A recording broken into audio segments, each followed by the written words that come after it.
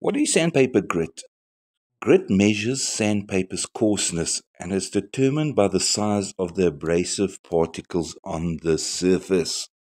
Okay, let's have a look at the various grits. Let's take 40 grits. Considered extra coarse, it's for rough sanding and removing product fast and efficiently off of the surface. 60 grit is definitely still coarse for heavy sanding and stripping. 80 grit is medium and it's ideal for walls, wood, rust, and general purpose sanding. 100 grit sandpaper is considered fine and it's ideal for prepping materials for paints, stains, and varnishes. And remember, the Hamilton sandpaper rolls are available in 1 meter and 5 meter rolls.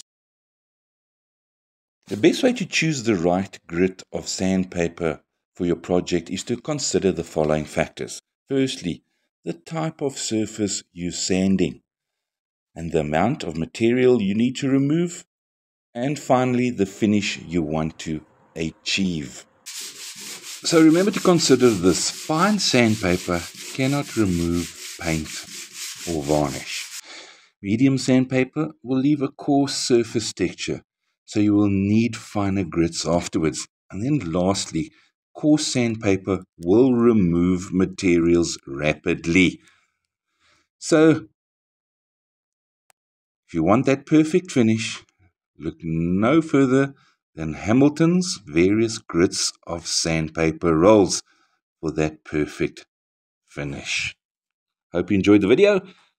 If you did, please like and subscribe. Thank you from me, Bernie B, and Hamilton's.